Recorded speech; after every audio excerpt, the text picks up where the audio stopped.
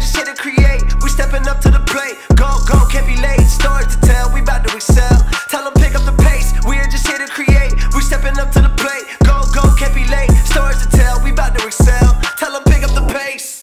Kia ora and welcome back to another episode of Pick Up the Pace podcast. Today we have one of the greatest rugby players of all time on our show. He has played 48 games for the All Blacks, including 22 tests.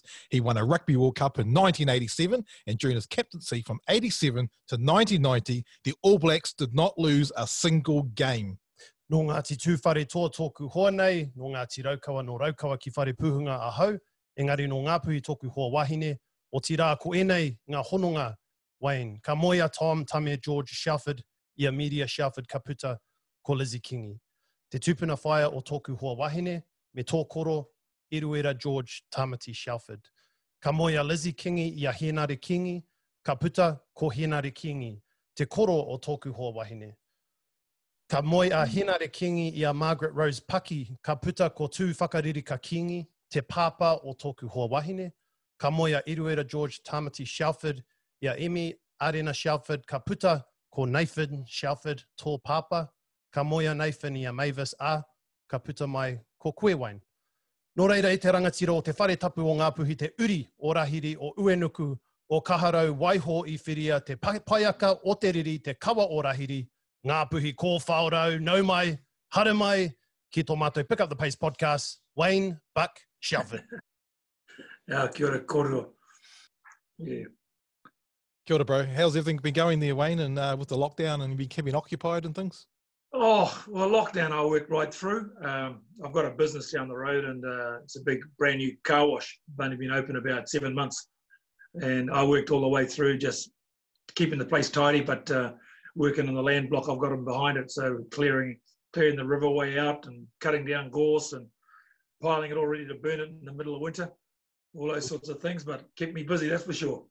Nice one. But, nice you know, we're back in the throes of work now, and you know, it's not like it was before we went under COVID, and so we're probably back to about probably 40% of what we were doing beforehand.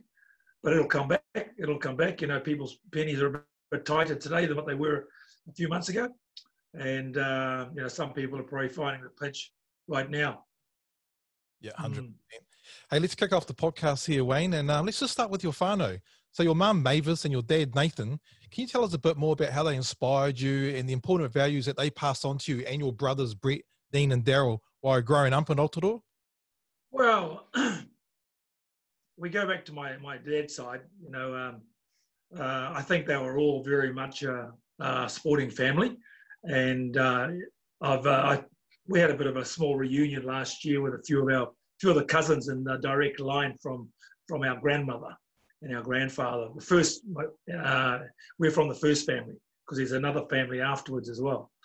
And so basically we went up north and we started talking about our parents, and we needed to, because I grew up in Rotorua. I didn't grow up with all my cousins.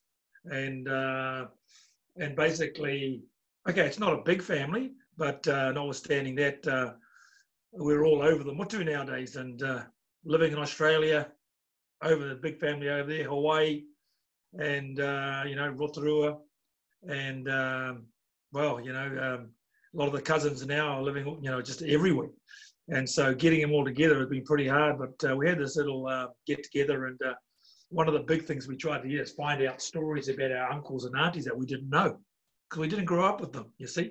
And that was an awesome experience, and some of the stories are absolutely brilliant, you know, because they told me stories about my old man I didn't even know, you know. So, but notwithstanding that, my dad grew up in a family of, I've got them upstairs, 5 sisters and 5 brothers.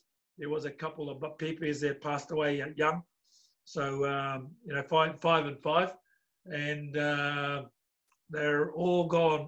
We got one left, and she lives in Alice Springs, and she's coming up 85, I think, 86, something like that. And she lives well over there because it's nice and dry.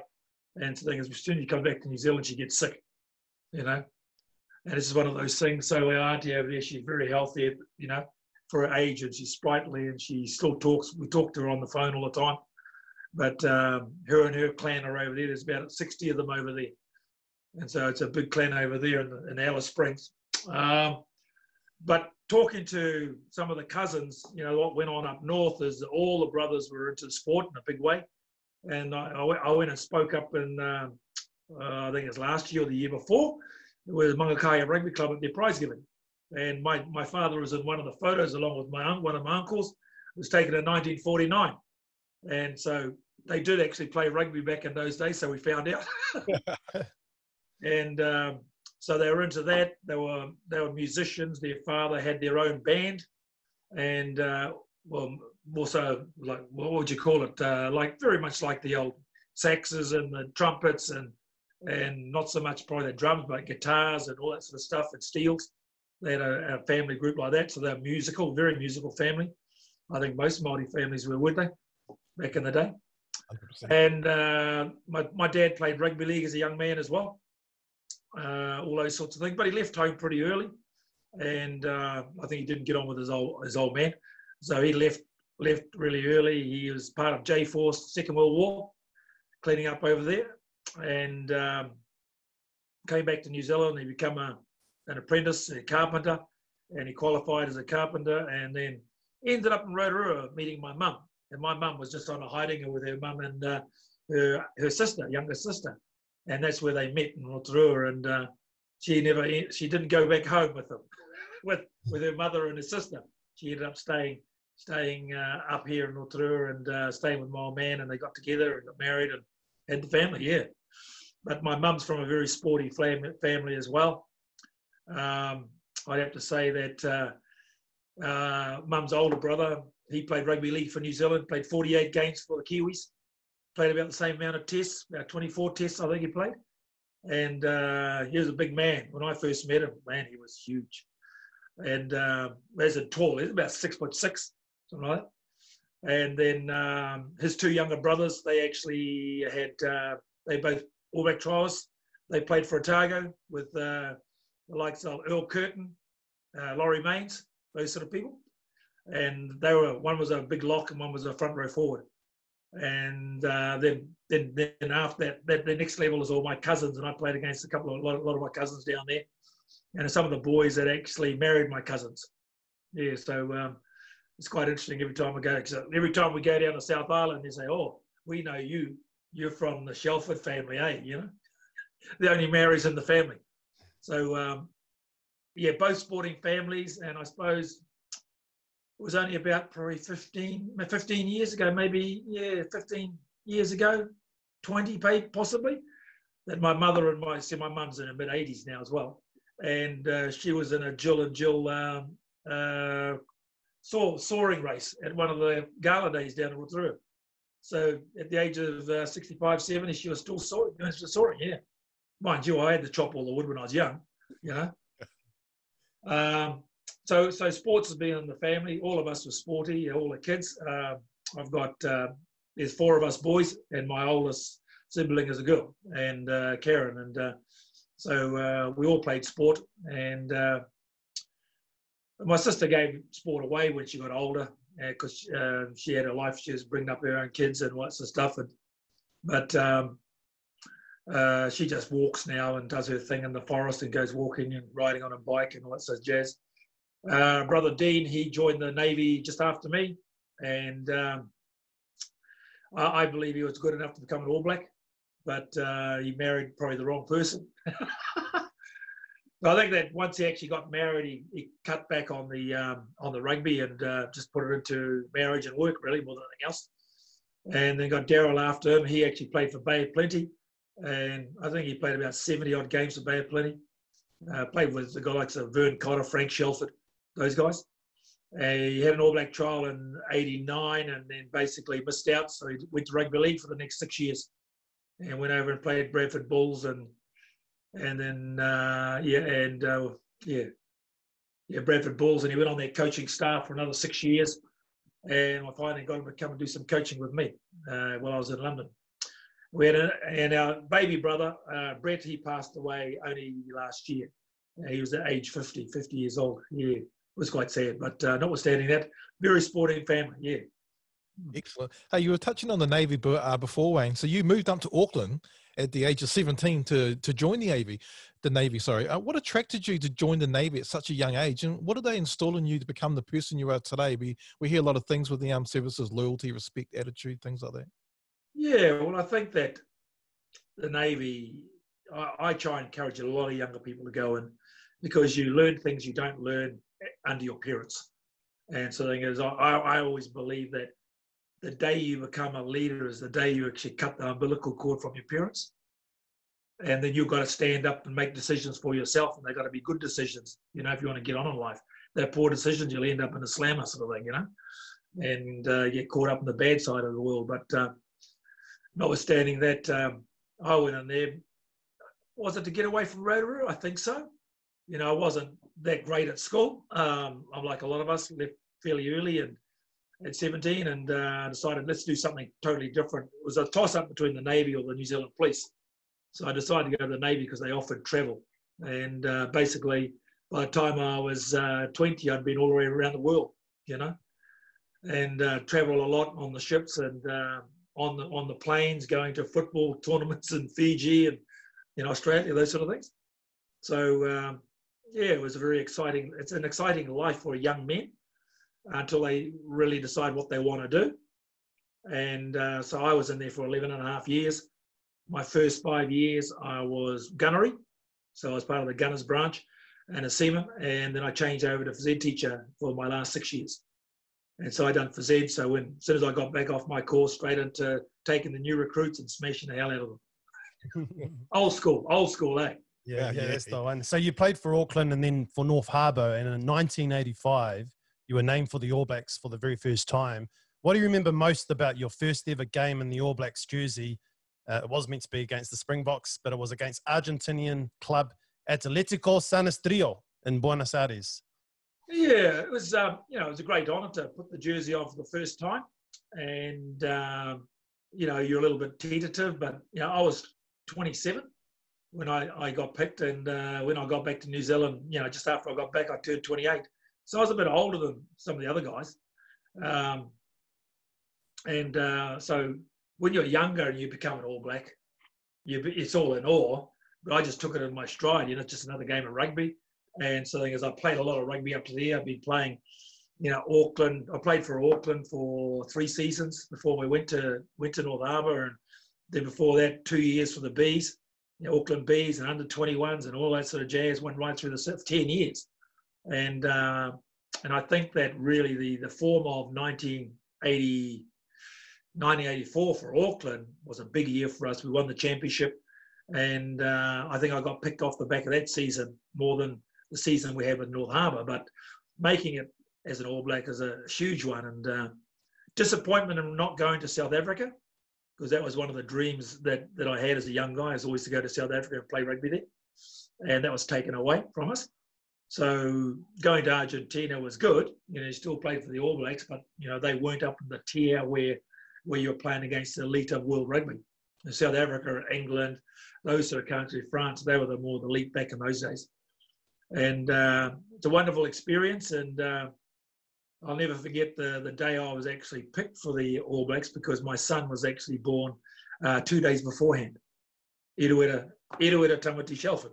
Oh. And so he was born 2 days before that. So it was a big, you know, went home to see catch up with my son. And then when he was, I went back on to catch up with the team, played the game. I got picked for the All Blacks, and they said I could go home because we were getting ready to go to South Africa, but then it got cancelled. But notwithstanding that, it was a great time in my life, you know, just getting picked for the All Blacks, because I remember back to when I joined the Navy in 85 and 86 pre-season training. I wasn't allowed to play Prem rugby in those days because I was still in training. So I actually, we just played 6th grade rugby, and we're only 17-year-olds, played under 18s basically. And the next year, my mate and I were both pretty good rugby players, and he actually captained North Auckland for a long period of time as well. Played 2, 6, 7 and 8, and that was Willie Phillips. We joined the Navy together, and he was a bloody good footballer, very good footballer. And he never really got an opportunity, but notwithstanding it, I did. And so the thing is, we both played for the Navy that year, so we went down for a trials down in King Country, and we played against one of the clubs down there, and this old fella come up to me after the game in the changing shed. He said, "Are you Buck Shelford?" I said, "Yes, sir." And very, very, military orientated by this stage. And he said, "Well, keep up the good work. You're going to be an All Black one day." And it was Colin Meads, Oh. And I'd never met an All Black before. So basically, I'd never met an All Black until I come to Auckland. And so the thing is, so he was the first All Black I ever met. I hadn't even met all the Bay of Plenty All Blacks, There weren't very many of them back in those days. Graham Crossman, I think, a couple of others. But there were a lot of Māori All Blacks in our area. So we got to meet them as youngsters. But, it's one of those things that's quite interesting, But notwithstanding that, it was just a privilege to actually be picked for New Zealand. Awesome. Hey, before 1985, the haka was only performed overseas, and it was performed poorly. You and Hika Reid were instrumental in revitalising the All Blacks haka.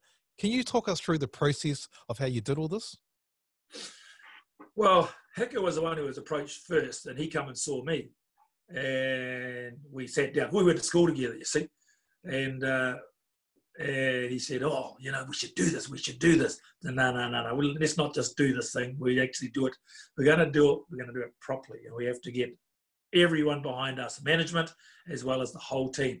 Because we had some old fellas in that team that I knew that didn't like doing it, And so unless we all do it, we're not going to do it. Because we don't want to embarrass our people back home, Because, you got all these things, and I say white boys can't dance, All Blacks can't dance, bro, And especially those white boys, some of them are bloody terrible. I saw them in the nightclubs years later, And so we said, we've got to train for it and spend extra time doing it and getting your vocab right and all those sorts of things. And they bought into it really well. Some of the older ones didn't quite like doing it, but they actually come to the party in the end. And we started doing it, and then it just carried on from there and snowballed. And as that old brigade were leaving the team, because in 86, some of them probably came back for their swan song to go to because the South African trip was actually cancelled. They had brought on this South African team that we went over as the Cavaliers, and they came out of the woodwork. Some of them probably would have retired that year, but they didn't. They stayed on for that Cavaliers tour, and after then they actually all bowed out gracefully and went away. And all the next level of people that come through the All Blacks they couldn't wait to do the haka. They were outstanding. They loved it, and everyone loved doing it. And that's the great thing about it. It's trying to talk to people, because I didn't know anything about kapa haka until I joined the Navy. And whereas Hika grew up with it around the mountain, around the back, around Nongata. And we never grew up with it on our side. And sort of thing is, I didn't pick it up until I got into the Navy as a 17-year-old. But then, we're still going down to kapa haka practice now. And I'm over 60 now. So we go down there, the tautoko with them. We don't do all the songs, but we're supporting them as much as we can. And the Navy have their own kapa haka as well. Oh, we went into two regional tournaments up here in Auckland. It didn't do that well, but we're there, And so then but it was all about learning and doing something different, because everywhere a ship went, they always expected the kapa haka to actually front up at the New Zealand Embassy to go to entertain a party of people, all that sort of stuff, which is pretty good. And it gave you an extra few hours out and being able to get a few tots into you and a few beers, that's for sure. Hey, in 1986, you were named in the controversial Cavaliers team, which you mentioned before, to tour South Africa during the apartheid era. Your decision to play for the team eventually ended your Navy career, and you were suspended for 2 games alongside the rest of the team when you returned home. With everything going on in the world at that time, why did you decide to go on the tour?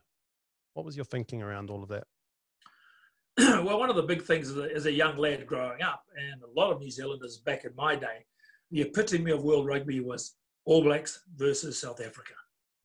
And so the thing is, when I got picked to become an All Black, I went, wow, this is my chance to actually play against the best in the world.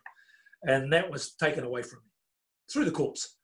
And so I decided to leave. I didn't. Well, if the tour would have gone ahead in 85, I would have had permission to go. I had permission to go.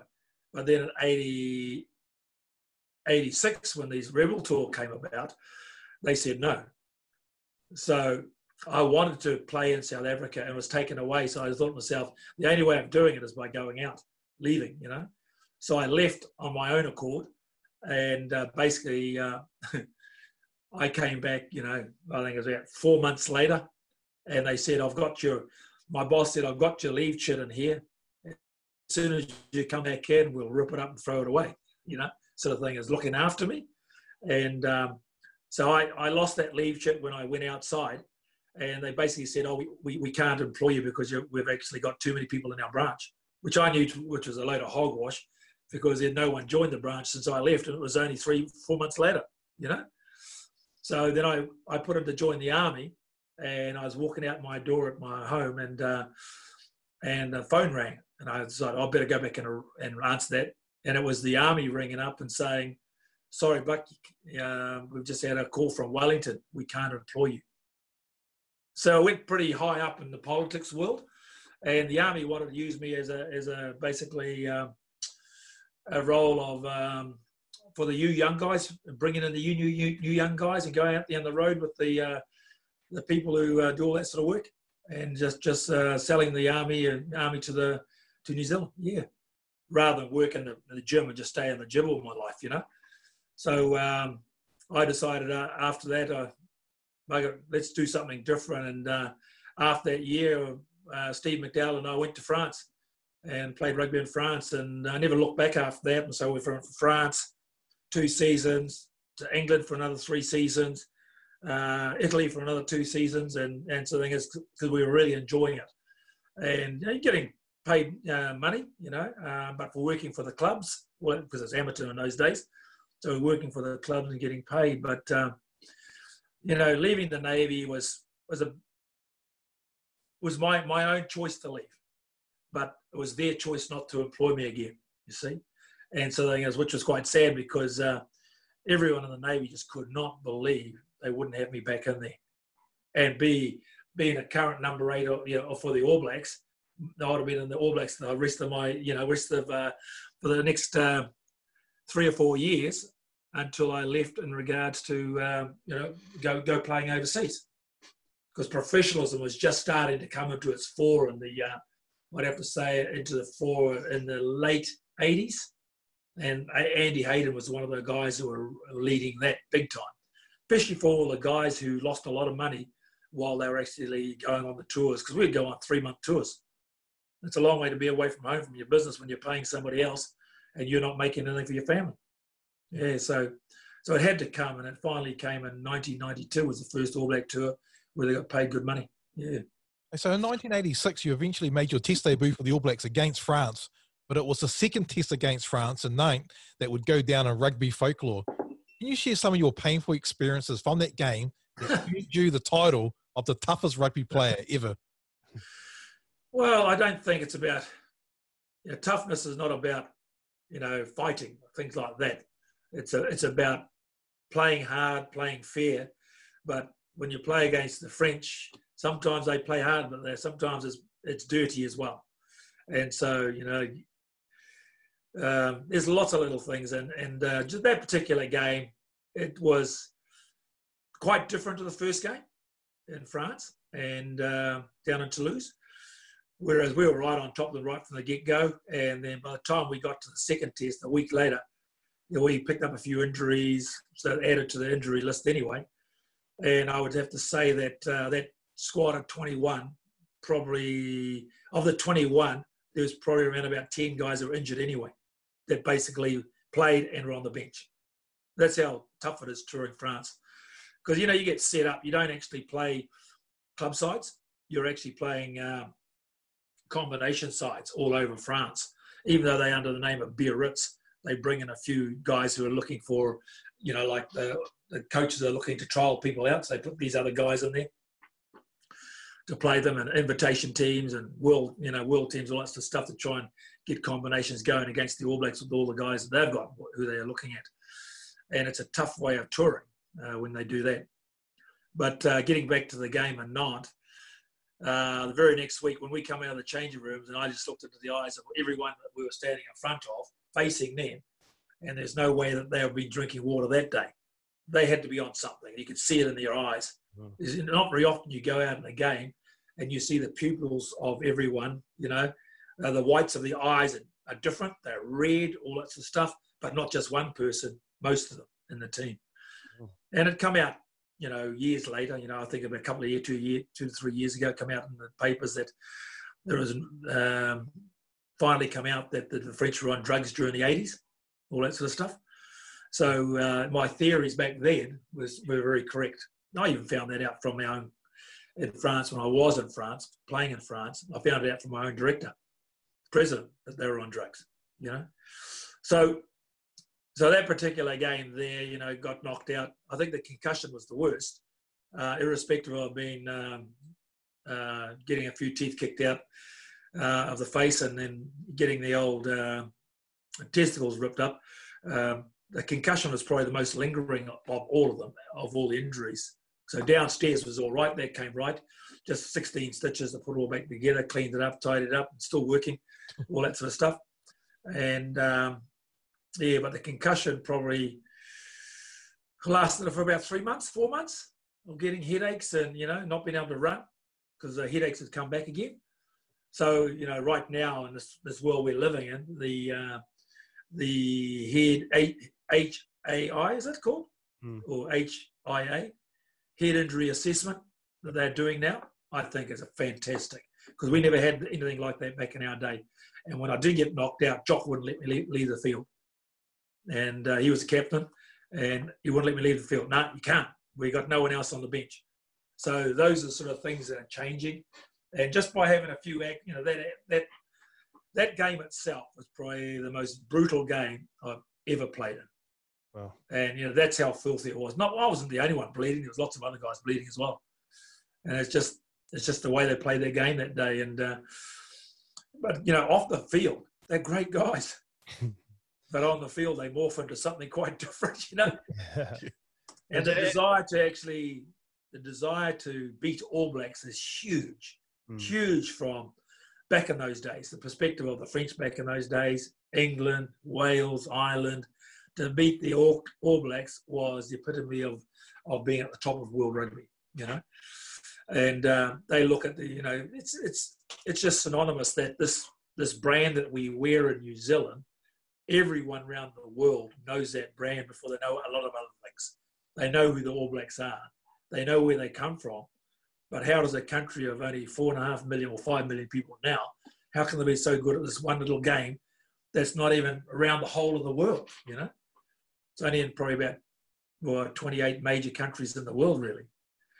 But notwithstanding that game there was a big learning curve for, I think, a lot of people. But the one thing I got out of that particular game, when it come to the World Cup team in '87 and that tour to South Africa, man, you know, the tour to South Africa, after we get beaten up by the Box in 3 tests out of 4, and then losing that test at the end of the year, man, did we have motivation to play in that World Cup and win it for our country. But notwithstanding the motivation, we lost, you know, I believe we lost a little bit of mana from that game in France. But in South Africa, all our young All Blacks toughened up big time. You know, I'm even talking about myself, but I'm not young in age when I went there, but I was young in being an All Black. You see? Yeah.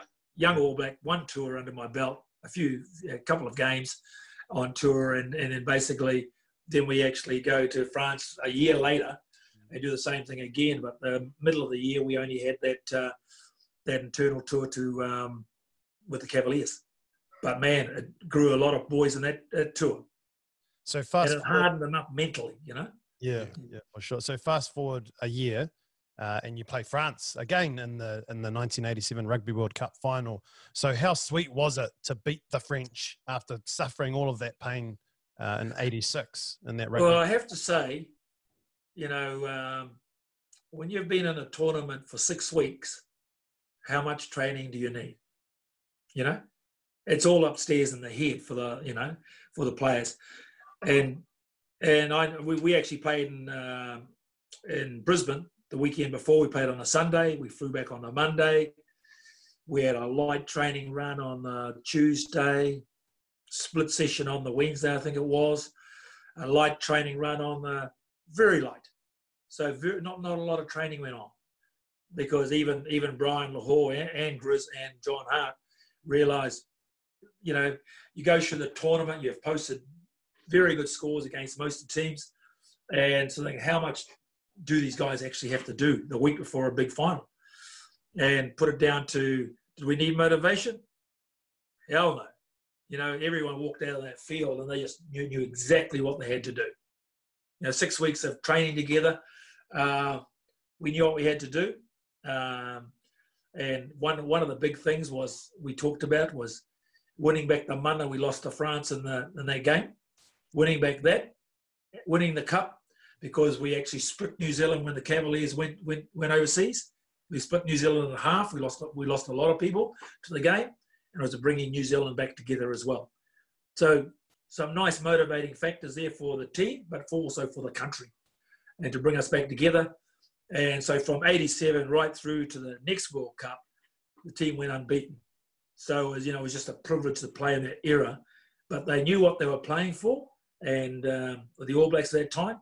And after winning that World Cup, you can't just be a one-game wonder and win the next game and lose the next couple and win one and lose some. And that's one of the big things that a lot of other teams around the world who have won the World Cup, except for us when we don't win it, has been they actually go and lose the next couple of games that they play, because they're world champions and they can't be taken away. But, you know, you lose a bit of money when you actually go out and lose your first or second game after you've won the cup, the very next season. So it was all about building on the heart of that World Cup team and moving forward for the next 4 years. We knew there was going to be another World Cup in 4 years' time. So bring those young guys in and then basically harden them up over the next 4 years to go forward and be the catalyst for the next World Cup. Yeah. So in the same year as the World Cup, 1987, you led North Harbour to an NPC Division 2 championship, scoring 3 tries in the final against Hawke's Bay and gaining promotion to Division 1. What was the secret behind North Harbour's rise from Division 3 to Division 1 in the space of only 3 years? Well, we could have actually done it in 2 years if we would have made a couple of tackles, you know. We missed a couple of tackles, and I was telling a few of the boys, come on, cheat, take him out. You know, all those sort of little wee things. Give away a penalty because I think, who's the kicker that played fullback for the All Blacks and he went to rugby league? Darryl Halligan. Halligan. He was a kicker. He was on a bad day with the kick. And I said, just take him out. Take somebody out, create a penalty so they can't score tries. And if they would have kicked the penalty, well, they still wouldn't have won, you see. But they scored a try and he missed the kick.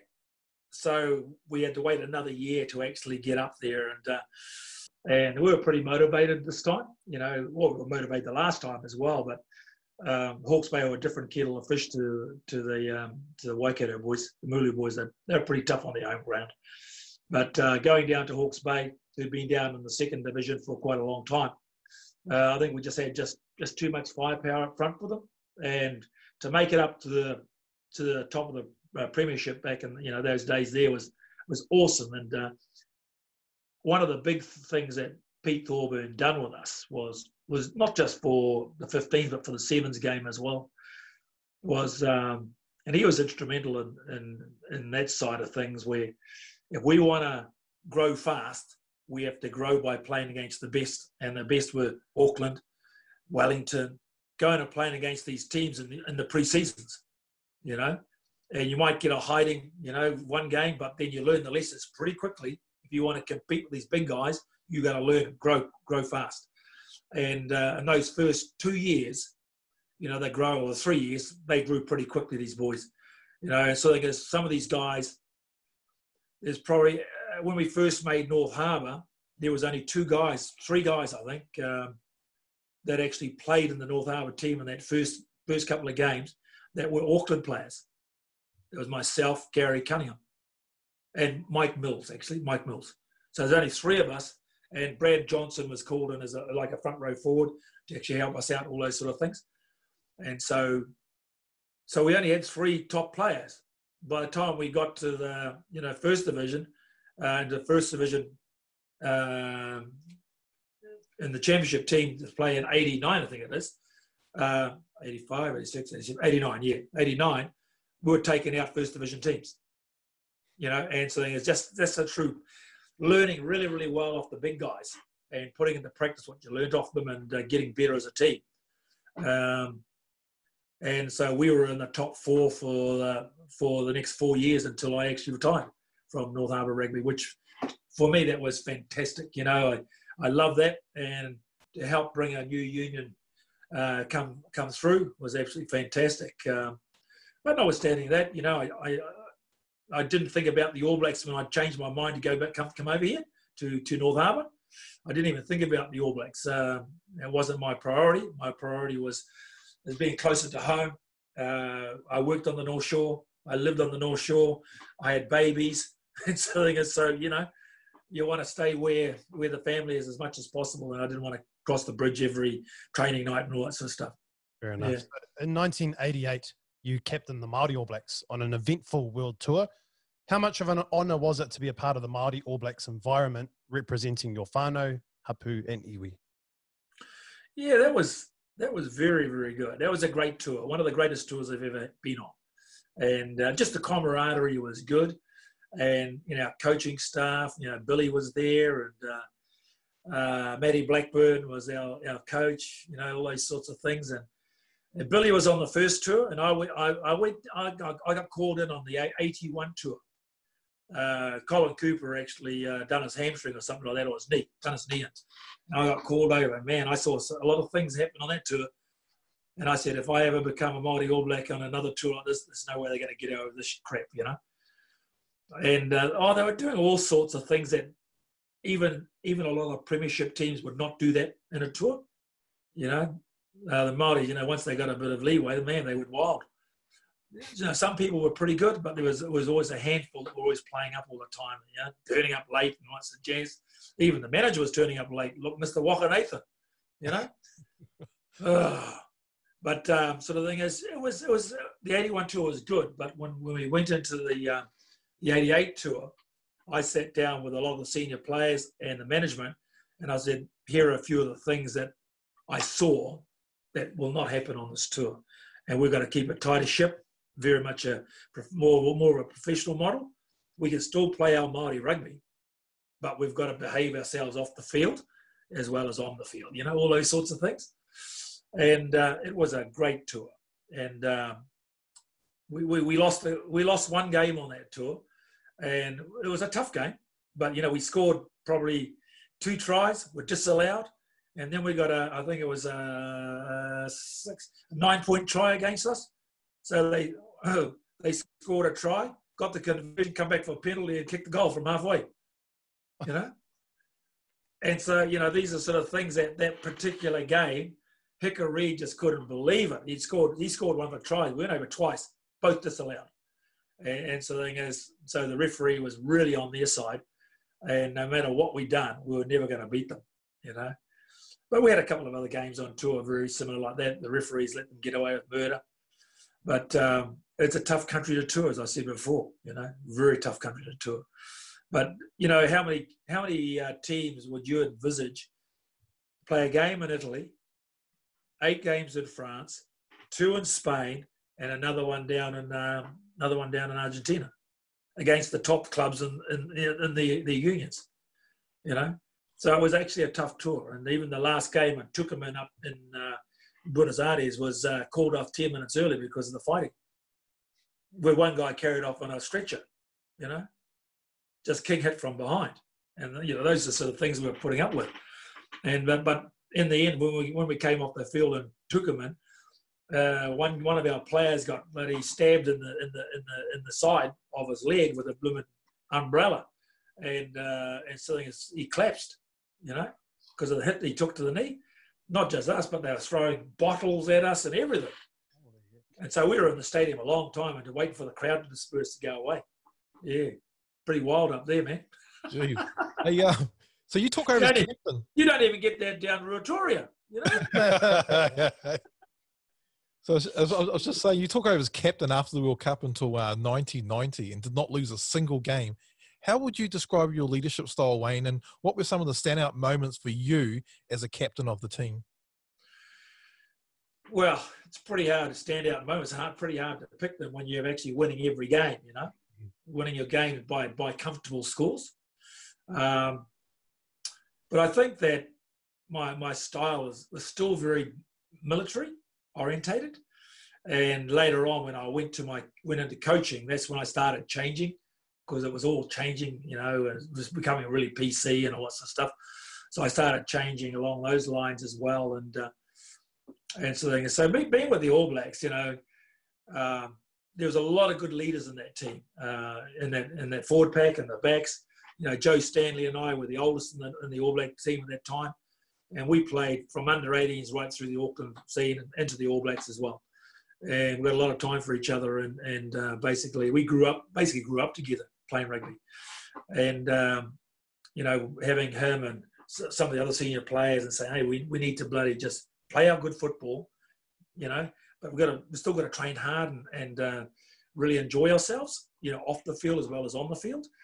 And so the thing is, and the last thing you want is people coming and trying to stick bloody knives in the back of other players and all that sort of jazz. So I was always on a little bit wary about some of that sort of stuff that could happen. And there's always people plotting or trying to go further forward within a team, you know. And I should be there, he shouldn't be there, all this sort of stuff goes on in a lot of teams. And I just thought to myself, well, if I see it or I hear it or somebody complains about it, but I just about cancelled the back seat at one stage, you know. I warned them all. I said, there's shit going down, you know, and what's on tour stays on tour. And basically stuff was getting out, and, you know, sort of thing. So I didn't know where it was coming from, but it ended up, I went to the back seat. If it doesn't stop, you find out. If it doesn't stop, you're going to be shut down.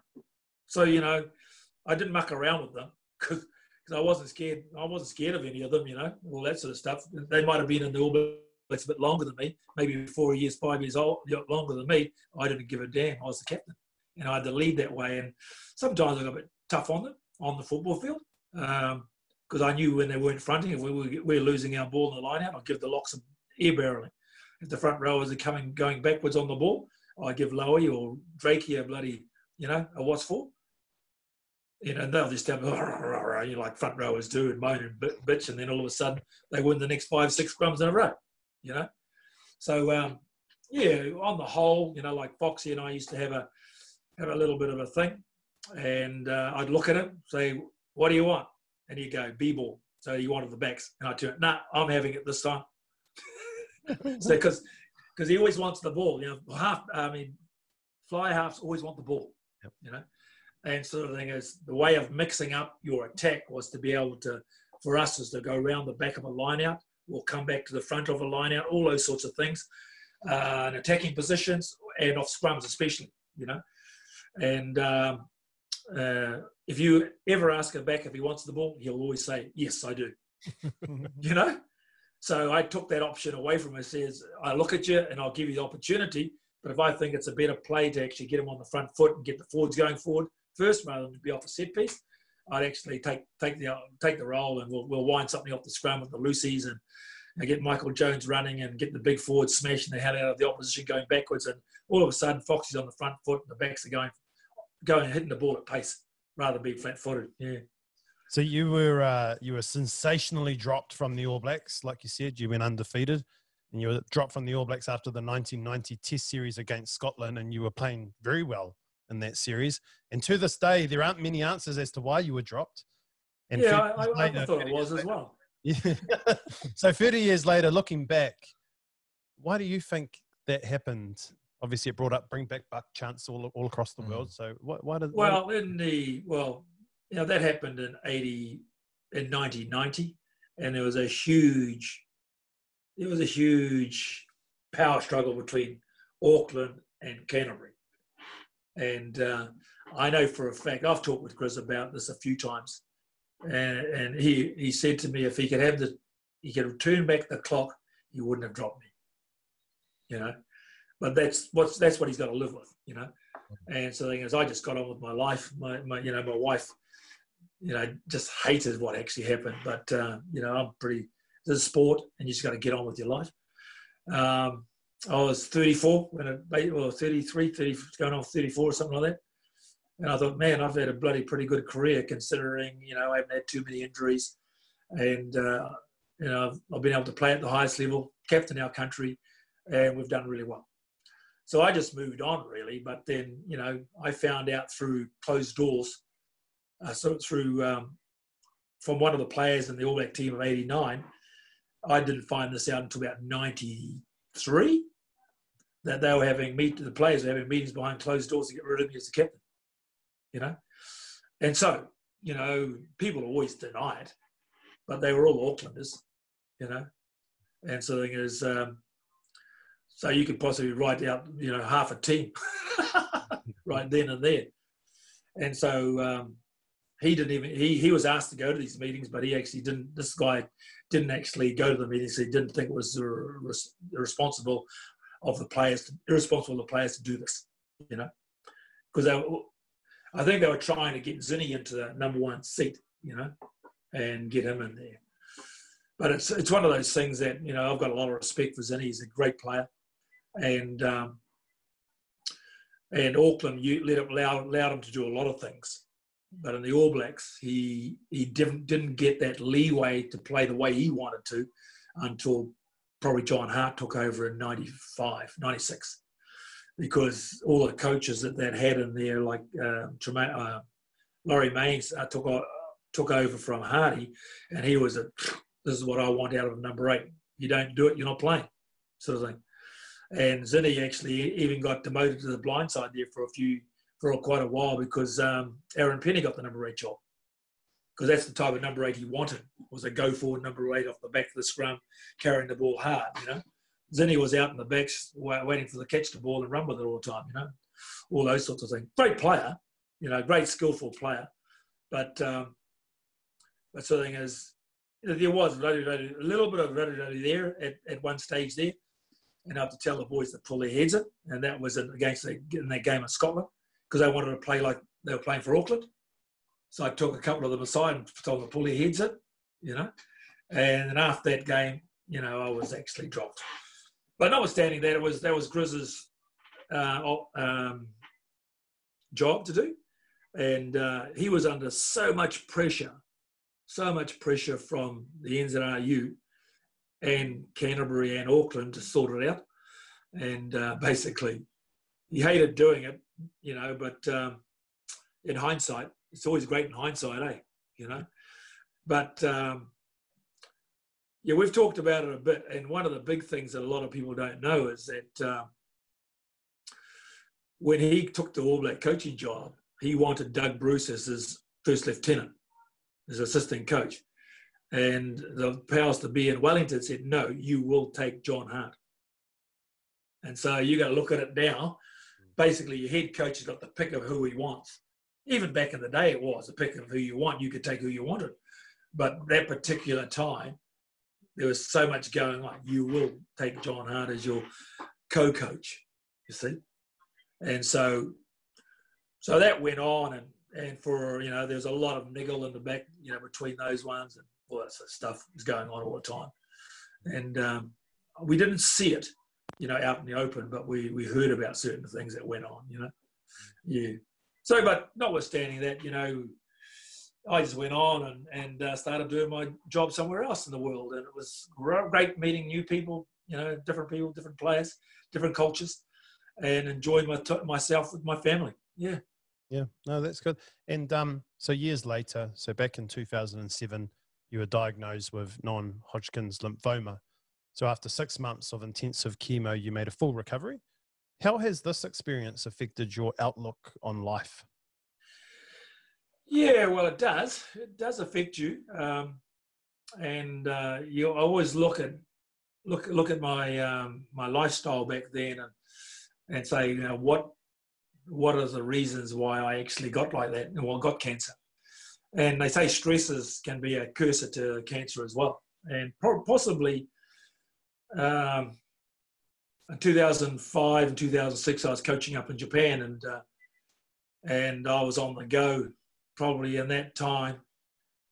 I was doing probably up to, in that 2 years, I probably done 20 flights to Japan, there and back, and just flying backwards and forwards, all 10 each year, and basically coming backwards and forwards, running the business here in Silverdale at the pub. It was just probably just the stress of the flights and working 2 jobs and organised life up there, trying to keep it going down here as well, all those sorts of things. And it just probably caught up with me and kicked me in the backside. And I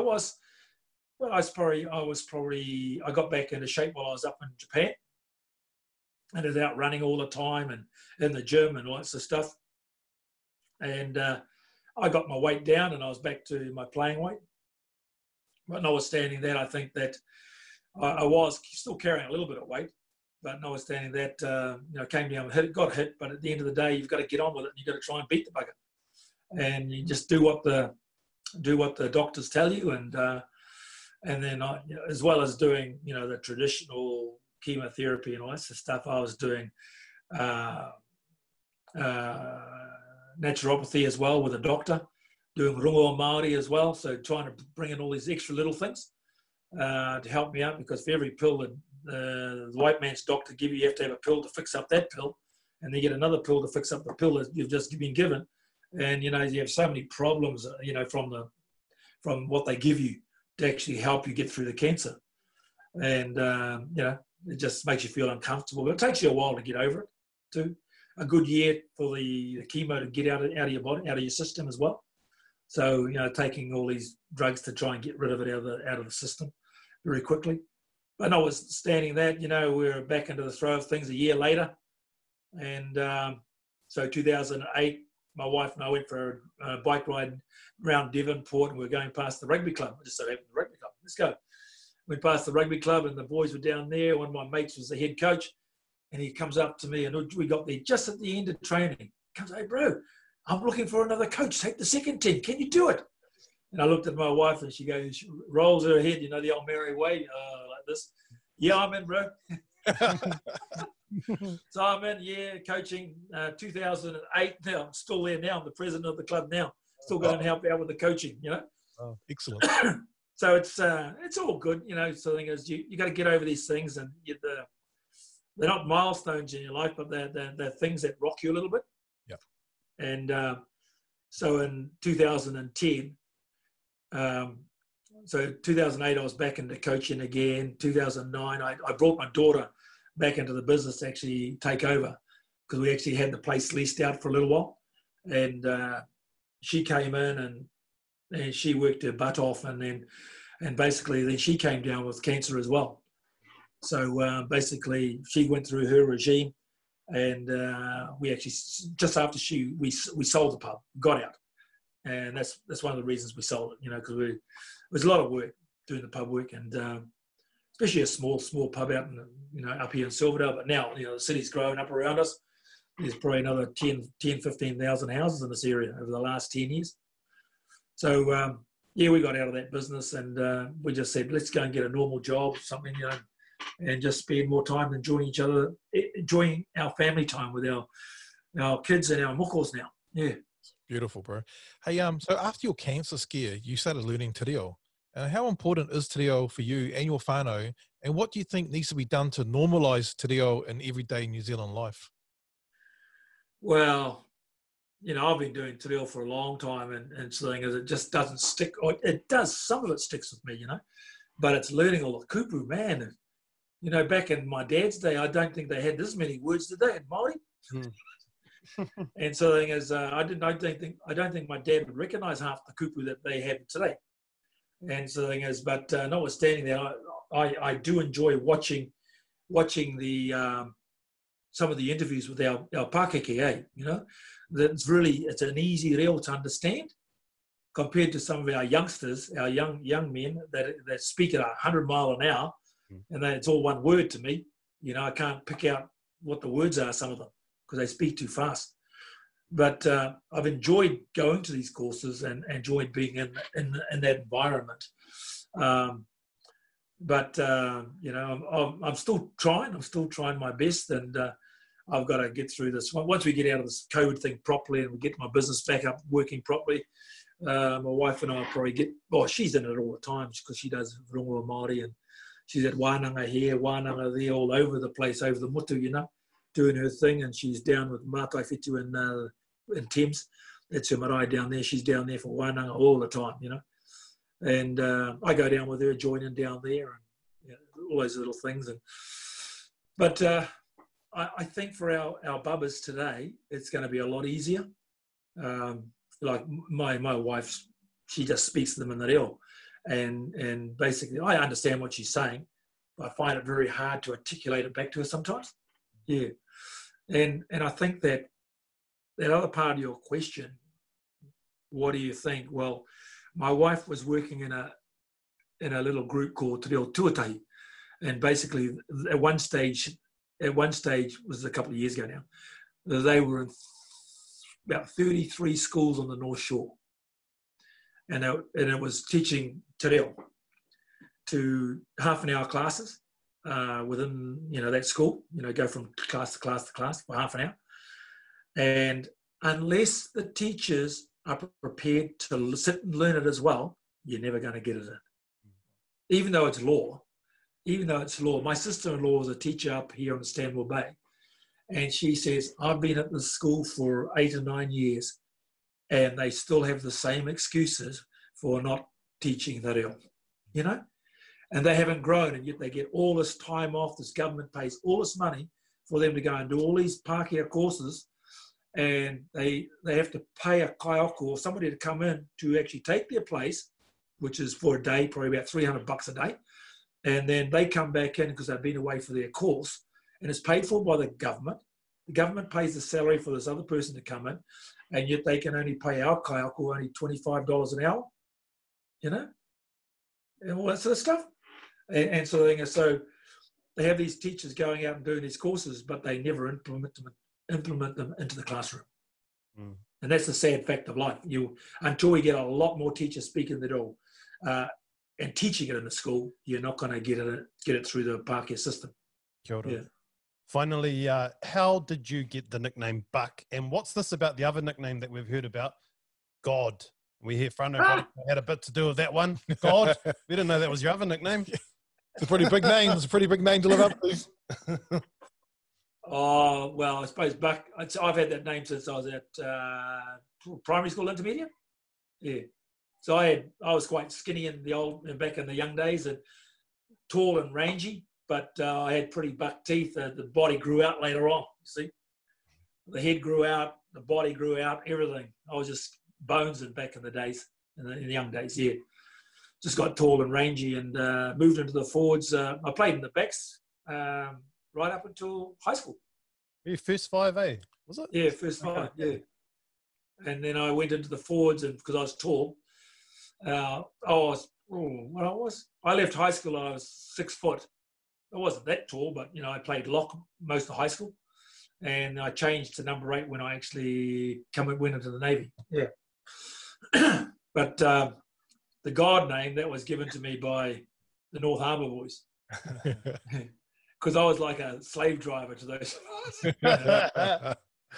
Because you know, even though Whanau become an All Black, we had a couple of other All Blacks in the team as well.